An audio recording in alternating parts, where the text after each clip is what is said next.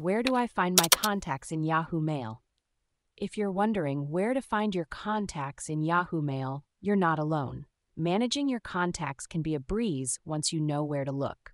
First, let's start with the basics. When you log into your Yahoo Mail account on a computer, you'll see several icons at the top of the page. Look for the Contacts icon, which is usually to the right of your inbox. Click on this icon and it will take you to your contact list.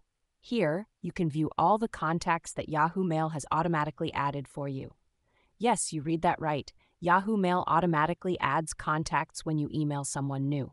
This feature helps you quickly find and email people you've communicated with before. If you want to add a new contact manually, it's simple. At the bottom of the Contacts tab, you'll see an Add a New Contact button.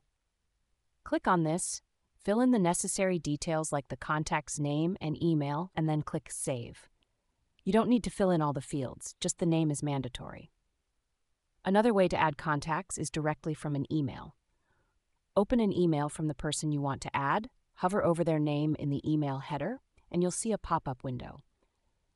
Click Add to Contacts from this window, add any additional information you have, and then click Save. On your mobile device, things are a bit different. The Yahoo Mail app doesn't allow you to add new contacts from scratch, but you can still view your existing contacts. Open the app, tap More at the bottom right of the screen, and then tap Contacts. Here, you'll see all the people you've exchanged messages with.